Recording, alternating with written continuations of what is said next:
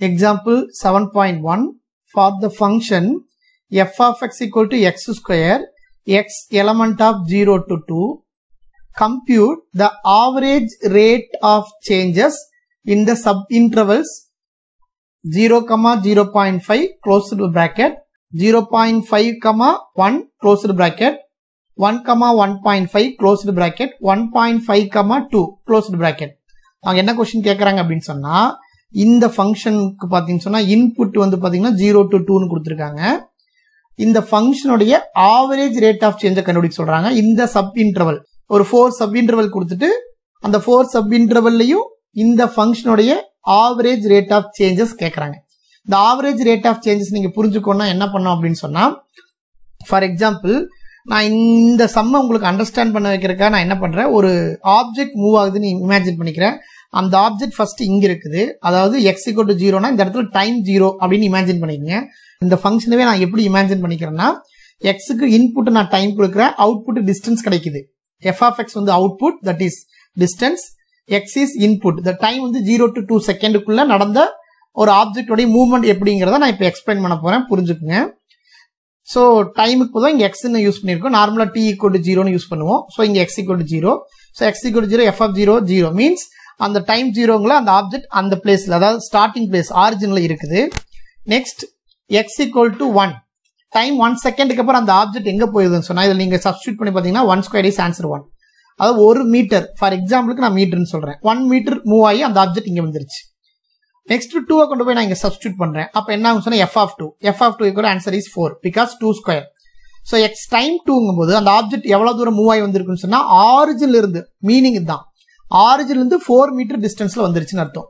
அதனால தான் பாத்தீங்கன்னு சொன்னா இது 1 மீட்டர், இது ஒரு 2 மீட்டர், இது ஒரு 3 மீட்டர், இது ஒரு 4 மீட்டர் டிஸ்டன்ஸ் இருக்கிற மாதிரி நான் எடுத்துக்கிட்டேன் ஃபார் எக்ஸாம்பிளுக்காக. சோ இப்போ இதுல ஆவரேஜ் ரேட் ஆஃப் சேஞ்சஸ்னா என்ன அப்படின்னு சொன்னா நான் ஆவரேஜ் ஸ்பீடை வச்சு உங்களுக்கு எக்ஸ்பிளைன் பண்றேன்.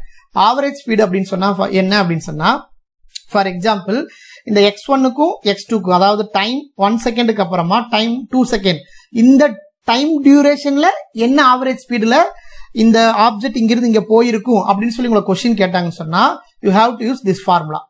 Average rate of change in a, b அதாவது பாத்தீங்கன்னா ஒரு குறிப்பிட்ட இன்டர்வல்ல இங்க இந்த இடத்துல பாத்தீங்கன்னா x = 1 x = 2ங்கற இமேஜின் பண்றதுக்காக நான் எடுத்திருக்கேன். இந்த a, bங்கிறது ஒரு குறிப்பிட்ட time இன்டர்வல்ல average rate of change இந்த ஆப்ஜெக்ட் இங்கிருந்து இங்க போயிருச்சு. எவ்வளவு டிஸ்டன்ஸ் கவர் ஆகி போயிருக்குன்னா 3 மீட்டர். இது ரெண்டு கடையில அந்த 3 நான் எப்படி கண்டுபிடிக்கிறதுன்னு சொன்னா you have to find f of b. இத a-வா இங்க இமேஜின் பண்ணிக்கணும், இங்க a 1-ஆ இமேஜின் பண்ணிக்கணும், b வந்து 2 னு இமேஜின் பண்ணிக்கணும். instead of x here a = 1 b = 2. so what is f of a here? f of a the answer 1, f of b here answer 4. so f of b minus f of a போட்டீங்கன்னா இது ரெண்டு கடையில distance கிடைச்சிருமா? ஏன்னா உங்களுக்கு தெரியும் average rate of change இல்ல average speed அப்படின்னு சொன்னாவே இல்ல நீங்க அத வெலாசிட்டி பிசிக்ஸ் கான்செப்ட் யூஸ் பண்ணி வெலாசிட்டி நீங்க எடுத்தாலும் ஓகே. பட் ஸ்பீடுக்கும் வெலாசிட்டிக்கு இருக்கிற டிஃபரன்ஸ் கம்பல்சரி உங்களுக்கு புரியணும். ஸ்பீடுங்கிறது only scalar quantity, velocity with டைரக்ஷனோட வரும். therefore that is vector quantity. நான் உங்களுக்கு புரியிருக்க ஜஸ்ட் வெலாசிட்டி மட்டும் சொல்றேன். Okay right. சோ இப்போ பாத்தீங்க சொன்னா இது ரெண்டு கடை இருக்கிற டிஸ்டன்ஸ் பாத்தீங்க சொன்னா f of b that is 4, f of b value 4 minus f of a here 1. so f of 1 so 4 minus 1 இது டிஸ்டன்ஸ் 3 னு கிடைச்சிரும். f of b minus f of a by b minus a. what is b here? that is 2. what is a here? 1. so இந்த interval எப்படி கொடுத்திருக்காங்க நம்ம புக்ல a, b. so இந்த இடத்துல நான் எடுத்துக்கிட்ட இன்டர்வல் பாத்தீங்கன்னா 1, 2. இந்த ஆப்ஜெக்ட் இங்கிருந்து இங்க போறதுக்கு எவ்வளவு டைம் எடுத்துக்கிச்சு சொன்னா டைம் பாத்தீங்க சொன்னா 1 செகண்ட் எடுத்துக்கிச்சு. அதை வந்து b minus a போட்டீங்கன்னா கிடைச்சிடும். so you have to use this formula when you have to find average rate. that is very important. average rate of change அது ஸ்பீட் ஆகட்டும் வெலாசிட்டி ஆகட்டும் இல்ல இந்த மாடல்ல எந்த சம் கொடுத்தாலும் ஆவரேஜ்னா இந்த ஃபார்முலா தான் நீங்க யூஸ் பண்ணணும். ஒரு பர்டிகுலர் இன்டர்வல் கொடுத்துட்டாங்கன்னா அதோட மீனிங் இதுதான். ரியல் டைம் எக்ஸாம்பிள் யூஸ் பண்ணி நான் உங்களுக்கு எக்ஸ்பிளைன் பண்ணிருக்கேன் ஸ்டூடெண்ட்ஸ். நவ இப்போ இந்த சம்ம பாத்துருவோம். ஒன்னு கூடவே இன்னொன்னு கேட்டிருக்காங்க. instantaneous rate change at the point x = 0.5, x = 1, x = 1.5, x = 2. instantaneous speedனா என்னன்னு ஆல்ரெடி நான் previous வீடியோஸ்ல நிறைய டைம் சொல்லியிருக்கேன். சோ இன்ஸ்டன்டேனியஸ் ஸ்பீட்னா அந்த பர்టిక్యులர் டைம்ல அந்த ஆப்ஜெக்ட் என்ன ஸ்பீட்ல போயிட்டு இருக்கு. ஃபார் எக்ஸாம்பிள் உங்களுக்கு புரியுற ஸ்பீடை வச்சு சொல்றேன். ஆல்ரெடி சொல்லிருக்கீங்களா உசைன் போல்ட் அது பர்టిక్యులரா இந்த 4th செகண்ட்ல அதாவது அவர் ஓட ஆரம்பிச்சு 3 செகண்ட் முடிஞ்சு 4th செகண்ட்ல இப்போ ஒரு ஸ்பீட்ல ஓடிட்டு இருக்காரு இல்லையா, அது என்ன ஸ்பீட்ல ஓடிட்டு இருக்காரு, that is instantaneous rate of speed at 4th second of the Usain Bolt. Usain Bolt என்ன ஸ்பீட்ல அந்த டைம்லயே ஓடிட்டு தான் இருக்காரு, என்ன ஸ்பீட்ல அப்படிங்கறத இன்ஸ்டன்டேனியஸ் ஸ்பீட். இதுக்கு ஆல்ரெடி நிறைய எக்ஸாம்பிள் நான் உங்களுக்கு கொடுத்துருக்கேன். சோ இந்த விஷயத்தை நீங்க கண்டுபிடிக்கணும். So instantaneous rate of change கண்டுபிடிக்கணும், இன்ஸ்டன்டேனியஸ் ஸ்பீட் கண்டுபிடிக்கணும், you have to find out the given function differentiation value. So f dash of x find out பண்ணீங்கன்னா ஆன்சர் 2x நல்லாவே உங்களுக்கு தெரியும். அதுல எந்த பாயிண்ட்ல கேட்டிருக்காங்களோ அந்த பாயிண்ட் கொண்டு போய் சப்ஸ்டிட்யூட் பண்ணீங்கன்னா, அந்த பர்டிகுலர் டைம் போய் சப்ஸ்டிட்யூட் பண்ணீங்கன்னா you can directly get answer instantaneous rate of change இல்ல இன்ஸ்டன்டேனியஸ் ஸ்பீட் கிடைச்சிருங்கிறதா மேத்தமெட்டிக்கல் கான்செப்ட். இது 11th ஆல்ரெடி நீங்க ஓரளவுக்கு புரிஞ்சுட்டு வந்திருக்கணும், அப்பதான் 12th ரொம்ப ஈஸியா இருக்கும். இல்லைன்னா ஜஸ்ட் மெமரி பண்ற மாதிரி ஆயிரும். சோ 11th ஒரு தடவை நல்லா தெரியாதவங்க ஒரு தடவை படிச்சுக்கோங்க students. Okay students, given f of x use பண்ணி average rate first find out பண்ணி வச்சுக்கோங்க. So f of b minus f of a by b minus a is formula. What is f of b here? இந்த இடத்துல போய் b substitute பண்ணுவோம். That is meaning is f of b. So f of b ன்னு சொன்னா இங்க b substitute பண்ணுவோம். b square, that is b square minus f of a is what? a square, that is a square by b minus a.